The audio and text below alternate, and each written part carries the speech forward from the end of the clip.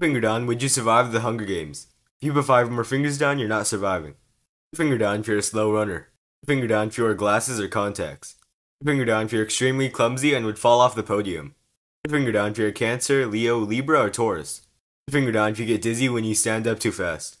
Finger down if you're a picky eater. Put a finger down if you've looked for your phone while it was in your hand and you even used the flashlight to look for it. Put a finger down if you pour your milk before your cereal. Put a finger down if you would fight a bear because it looked at you weirdly. Put a finger down, would you survive the Hunger Games? If you put 5 more fingers down, you're not